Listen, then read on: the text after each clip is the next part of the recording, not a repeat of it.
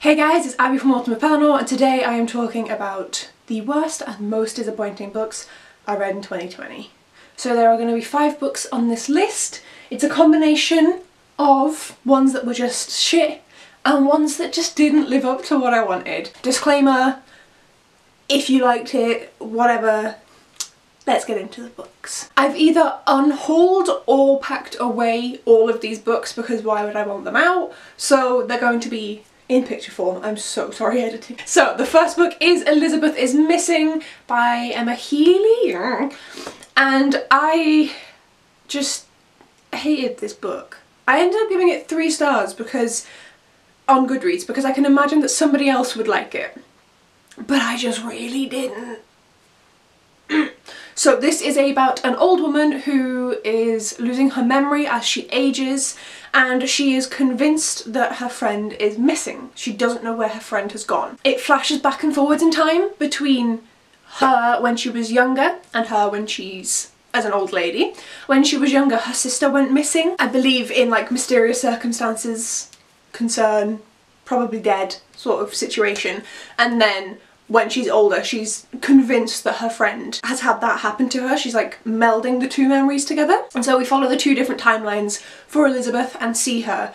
And we see her getting confused and not knowing what's going on, and her family members getting very frustrated with her. It is a very interesting book. Like, I'm gonna be honest, it's really, really interesting. It really opened my eyes to, it sounds stupid, but like the common sense of how it must be so disorientating for this to be happening when you are the one it's happening to. I'm very lucky to still have one of my grandmothers, and she is on the older side and something less dramatic is happening to her. I get annoyed, and I shouldn't.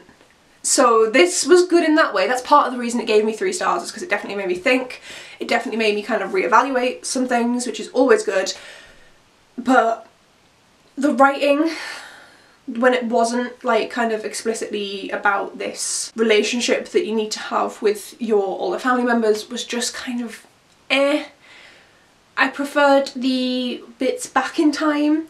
The stuff in the present day was just boring and anticlimactic. It was a struggle to push through it. Like for me, just the book, 2 stars, but because it made me think, I gave it another star. So I read that for the Thriller-a-thon in February, and also for the Thriller-a-thon I read Watching Edie by Camilla Way. I don't know. This I picked up from Poundland in 2015 for £1, and it sounded decent. It sounded pretty good, and I'll be honest, the actual writing in this book was pretty decent. I was pretty invested in the plot. This one is about a young woman who is navigating through life. She ended up leaving her small hometown where something happened when she was younger, and she's now in like her my age-ish, like early to mid-20s, and her old life is catching up with her. So this does the same thing as Elizabeth is Missing, bouncing backwards and forwards. Now I'm fine with that as a concept, just to establish that, because apparently I don't like it in these 2 books. And I really was actually enjoying this book. I enjoyed the moments back in time. They were written really well. The thing that happened wasn't what I expected, which is always great in a thriller. It wasn't too far out there, but it also was still something that I didn't click onto before it happened. I loved the way that it made you think about all of the different individual characters. This stuff, once again in the present day, was less interesting for me, but I did still enjoy it, and I did still like seeing how the characters who we brought forward had developed. But at the same time, there was a plot twist near the end that was horrendous. Like, absolutely horrendous. I remember I commented on, my voice is going. I commented on Emma's video from Drinking by My Shelf and saying that I was going to read this for the Thriller-a-thon. She was like, I hated it. I was like, well, hopefully, hopefully I'll disagree. I didn't disagree, and it was actually, once I read it, I went back and was like, was it this? Yes, it was that. We both didn't like the same bit. For me, at least, the writing was really well done. I did really enjoy the base story, especially the back in time stuff. I mean, I say enjoy if you've read it. It's a thriller, but like, I was into it. And then, yeah, that twist. No. Just no. Next up is one that's going to make Olivia cry, and that is Othello by William Shakespeare. So I will say that even just watching Olivia talk about Shakespeare has made me less hateful towards this book, but I just didn't like it. So Othello is about a black man in the Roman army, maybe the Greek, I don't know. Basically around a lot of like white Mediterranean people. And he is married or betrothed or with this lass that somebody else wants. Is essentially like how it starts. And then kind of shit rolls out of control and he tries to do things to get this woman to leave Othello and ruin his reputation and screw everything up. Now that I've had a lot of time to separate from it, I think it's okay, but at the time I was reading it, I just couldn't force myself through. I've read Shakespeare before. It's not as though this is like me being completely unused to the writing style and not being able to read in that kind of 1600s English within a play setting. It isn't that, because I've read the other ones and I'm fine with the other ones. I just couldn't get through this story at all. But like I said, since Olivia has talked about it more and just in Shakespeare in general, and this is actually one of her favourites, sorry. So I am up for trying it in another manner. I don't think reading it again right now is ideal. Maybe in the future, but I think watching an adaptation could be really good, so I need to find one that I know will tick my boxes. There are certain things for adaptations that I like, and I'm sure there's been more than one for this, so I need to go find an adaptation and sit and watch that, and then hopefully I'll enjoy the story. But this just wasn't for me. I didn't like the style of writing, which makes no sense because I like Shakespeare. I didn't like how the action happened. There's a lot of the miscommunication trope used in here, and I'm sure it works on the stage a lot better than it works on paper. So I wasn't really enjoying that. It's just not a thing. And these next two books are definitely in the disappointing pile. So the first one is Firesong by William Nicholson. This is the third book in the Wind on Fire? Windsinger trilogy. I think. So this is the third book in the trilogy. I got these books when I was really little. I should have read them at the time. I would have enjoyed them much, much more. But as an adult, the series as a whole is still alright. But I gave this 3 stars. The first book I struggled through. The second book I adored. And this third book I was really hoping that it was just going to keep amping up. But it just kind of annoyed me. Obviously I can't tell you too much about the story because it's the third book. But for the first book we are following twins who can contact within their minds, and other people in their community also, some of them, also do have things like this. Their mum can see into the future, things like that.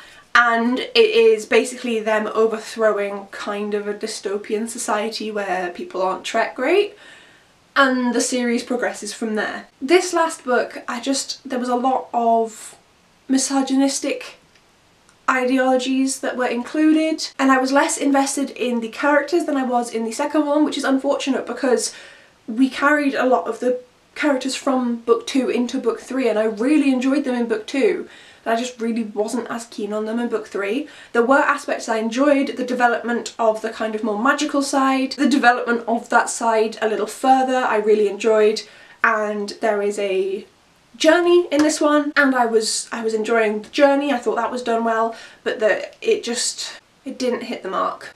It was just disappointing. And my last disappointing book of 2020 was Good Me Bad Me by Ali Land.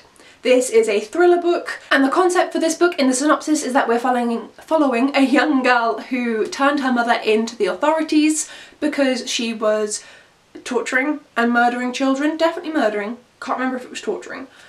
And she has now been placed with a foster family, and we are following this young girl. We get a little bit of a mixture of her new name and her old name, because of course she changed her name for her identity and for her privacy. I need a drink. And we follow her settling in with this new foster family, with the disagreements with her new foster sister, with the different developmental processes and how she's settling into this new school, this new environment. She's been put with an upper class foster family, whereas she came from working class with her mum, so that's a big difference there. So there's a lot of like, oh wow, I'm just kind of getting a laptop, what is this? I liked that. I liked that it wasn't just like her adjusting and thinking that was now normal, because that wouldn't happen. And I did enjoy the book, but the first 80% of it was not what the synopsis says. It just isn't. And then the last 20% is what the synopsis said. And that sounds like, oh great, it delivered. No, it was like two different books. It didn't really make sense. The first was more of a like contemporary standard fiction of like a girl who had to turn in her mother, who is now learning to adjust, and then there's just a switch that isn't done well. It should have been, in my opinion, like progressed through the book. There should have been more hints left throughout, like breadcrumb trails left. I think that was breadcrumbs. And there wasn't, and it was just... And although I did enjoy the two separate parts, it was the fact that they didn't gel, the fact that the majority of the book didn't match the synopsis. It was just so disappointing. I gave it 3 stars. Both bits were written well. I did enjoy it when I was reading it. I read it all in one sitting. It just was not what I wanted, and I can point out how the author could have done it better, so I'm very sorry, Ali Land. I will say as well that for the 4 of these authors that might still be alive, I don't know, I haven't checked, but I know Shakespeare isn't, I would probably give other books from them a shot. This is just my personal opinion. I know a lot of people love Firesong. It's the culmination of a series that a lot of people loved, so I wouldn't suggest not trying the series, especially if it's for a younger reader. It is aimed at middle grade, so if you're thinking of getting it for someone in that age bracket, 100% go for it. These all had redeeming qualities, don't get me wrong, they all had qualities where I was like, you know what, alright. I mean, Othello didn't, but over time I'm like, okay, I can see why this would be like good on a stage. So these are the worst books or the most disappointing books for me in 2020. Let me know down below in the comments if you had any as well, and for any authors who have gotten this far into the video, why are you watching? This isn't for you. If you saw the discourse on book Twitter about Gavin from How to Train Your Gavin, he posted this video. Like most of us do. I don't always do them because I tend to just not think about my worst books, but I made an effort to do it this year. But loads of booktubers do this video, and some authors who weren't even mentioned in the video, let alone were in the age bracket that he was mentioning, because he didn't mention any middle grade, were complaining that he made negative reviews. If you actually watch the video, I now want to pick a couple of them up. So that's just bullshit, so of course I had to join in. Thank you for watching, and I will see you guys in my next video where I will be talking a little bit more positively about the books I'm reading. Thank you for watching, bye!